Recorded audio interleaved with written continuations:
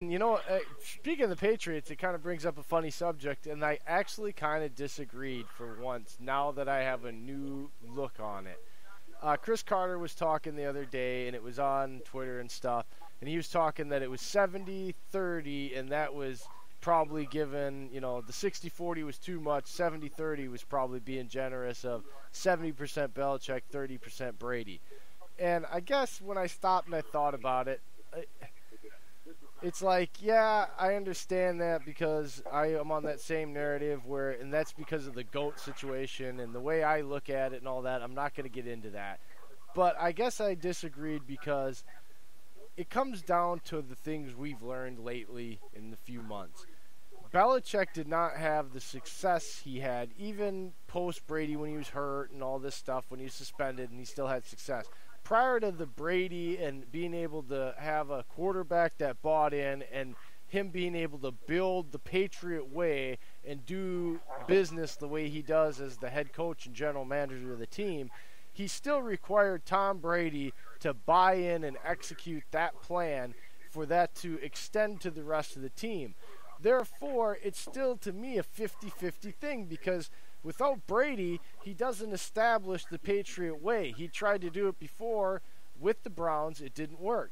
He tried to do it previous to Brady with Bledsoe, who was, a former first-round pick and already had a different coach, and stuff had drafted him.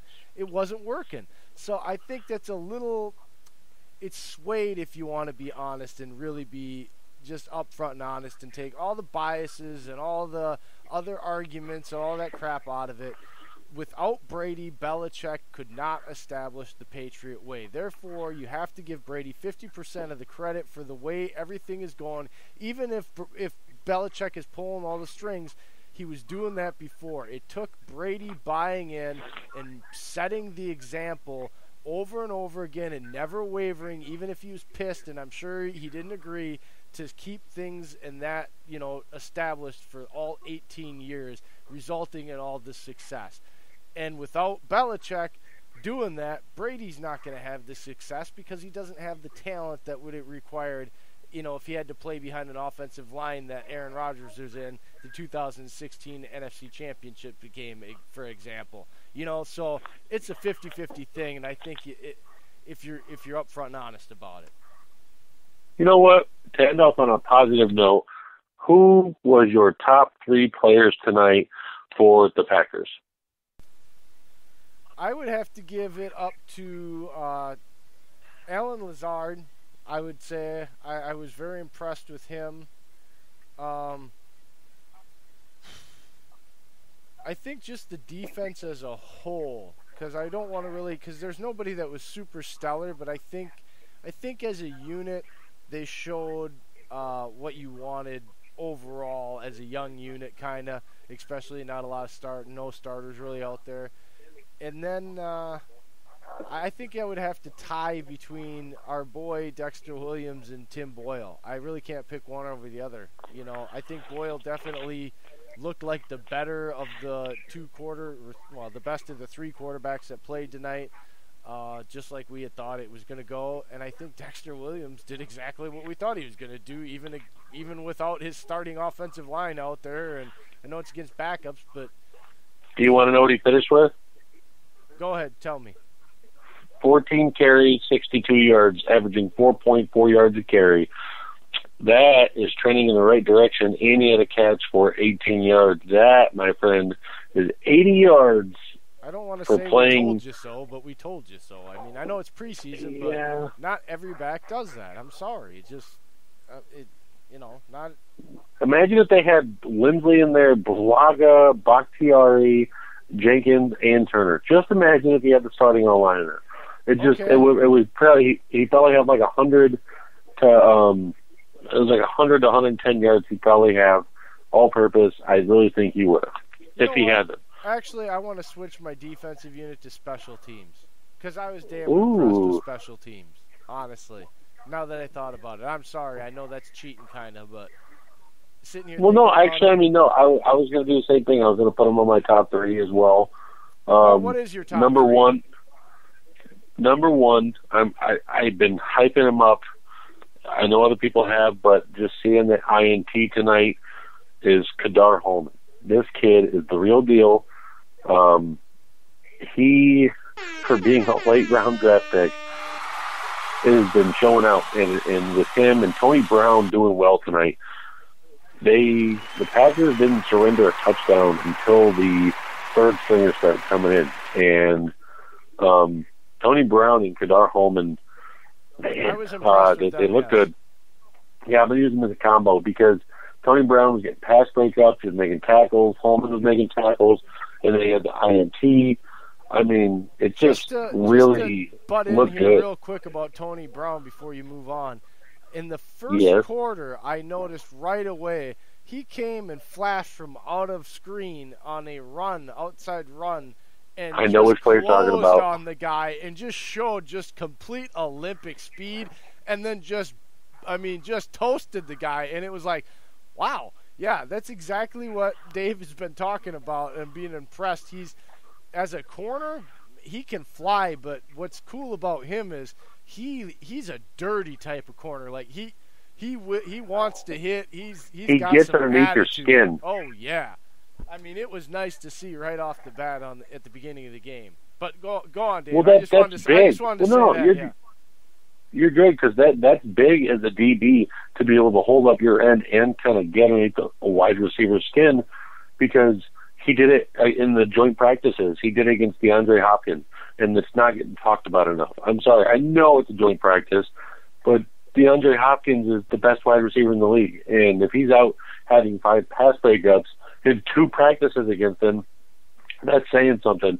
And with him performing well, Kadar Holman playing well, I mean, you even have Tavian Ento that looked good tonight too. He didn't look like great, but he looked a decent good. I mean, we have enough depth there at our corners. If Kevin King sits out, caveat, Dave. I think we're going to keep reiterating this all the time during preseason. The caveat to everything we say is we realize it's preseason, okay? And yes, we're gonna talk negative, but when we see stuff that we like, we're going to say it because that's just kind of what this is about. Like us drafting Kiki and Gary, and then saying Daniels is going to get cut, and everyone's like, "Oh no, that won't happen."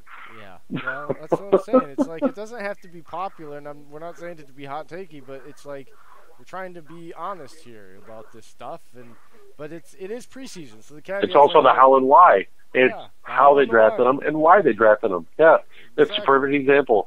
My number 2, I'm going out to Big Jake Kumaro. He deserves it. He looked just as good. I know it's 2 catches, 27 yards, but guess what?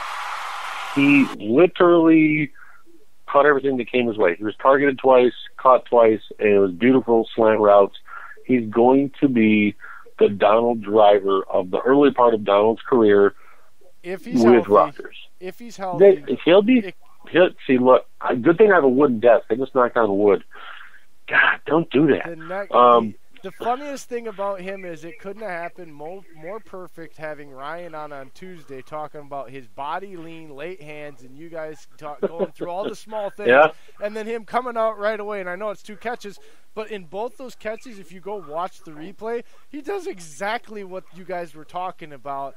The body lean in, the DB can't tell when, he's shielding the guy's eyes from the ball, so he's depending on his hands to signal him when the ball is there.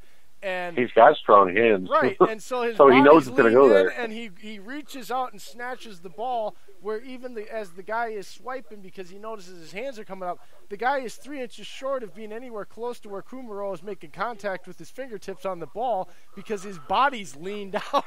It was just, I guess it just made me kind of laugh because right away I go, there's Ryan and Dave, they're probably sitting at home laughing right now. He's doing exactly what they said, So, who do you think my third player of the night is in the Packers? Who do you think it is? Your boy, Raven Green. No, I wanted to because I already know how he's able to play. I'm giving a shout out to the guy that I want to win the kicker job, Sam Pickett. And put they the both kicks went up. 2 for 2. Yep, I know, but Sam's standing right there with our kicker who has made the Pro Bowl in his career, and I believe he's the all-time scorer now, right? He would be a lot cheaper, but I think it would break Aaron's heart because that's his friend. I know. Then you know what? I'll switch out Sam Ficken and I will throw in Timmy. I got to go with Timmy, man. Timmy Boyle. Like we just said earlier, it's not that he. It's not that he looked smooth. It's the fact that everything around him looked smooth. That's the thing. It looked like he looked smooth all around. It looked like everybody was confident that he was going to be able to execute and do his job, so they could be confident and do their job, and even think like everything wasn't perfect. Again, we know it wasn't perfect, but he had a passer rating of 125 tonight, while Kaiser had a 111. Right, and I'm sorry, but Kaiser's 111 is kind of that passer rating. Partly because of Shepard's touchdown. Right, if you watch the tape, he had a lot of erratic throws, he had some easy missed throws like we talked about on the bootleg to the left of Vitale, who he didn't miss once but twice on the same play. So, yeah, Boyle didn't have those type of plays is what we're saying. And again, he's a stronger, he reminds me so much of Matt Flynn when he's out there. Matt Flynn could run this offense and people were confident and comfortable, but he's actually got a stronger arm and he's bigger than Matt Flynn. So it's nice to see finally, I think, a guy that you could actually see again be there long term like Matt Flynn was, where we are comfortable with who we have at quarterback instead of being scared to freaking death all the damn time about the guy that might have to come in if something ever, God forbid, happens at 12, knocking hard on wood. You just pissed off your dog. Way to go. Yes, I did.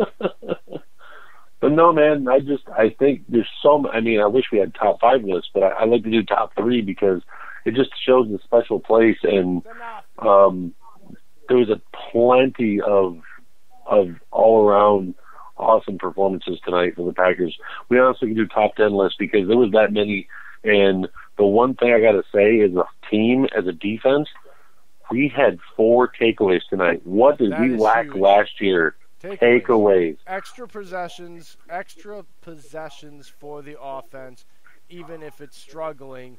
Extra swings at the bat, up at the plate, usually results in something positive. Hey, ESB had a drop before. He had a drop in the drive on the one where they punted. He had a drop, and then he came back and redeemed himself and covered the ball for the frickin' had a bounce off him and then covered it in the end zone. Like, the guy doesn't let stuff phase him about St. Brown. That's what I love about him. Is, okay, he can mess up, he'll go back and fix it. It takes him 5 drops to finally focus and get a touchdown. That's what bothers me about Moore. Blockage going on that I don't know. Maybe that touchdown helped. Who knows? Never going to, but I hope the touchdown did something for him at least, because this is not the kid that played in college that got drafted in the 4th round. I'm sorry, it's just not. He would have never got drafted if his tape from college looked like the way he's played over the last 17 months, in football. I'm sorry, I'm pulling for the kid because he is freaking talented to all hell. He just is. If he could get over it, he's got speed, he's got size, he's got strength. The hands were there, and I emphasize were, because he's not using them. He is basically catching, when you bend your arms, your second armpit between your forearm and your bicep. That's what he's trying to catch the ball with all the time. Nobody's ever taught him that, and he's never done that before until he got into the pros. So I just don't understand it, but I am pulling for the kid to break through and go back to the kid that got drafted in the 4th round that had all that potential and was thought of that was going to be a monster with this team and this quarterback. But right now, he's practice squad at best. Also, too, who knows? Maybe that touchdown, like you said, maybe it just unleashed a whole new Jamon Moore we don't even know about, and we're sitting here dogging him, and then I'm not dogging. No. It's the truth. We both. I'm not saying we're dogging him. I'm saying we're just the negatives of him. But what I'm saying is, Jay, watch all of us sitting here and just keep calling him practice squad, and then it was that one touchdown to make it all better.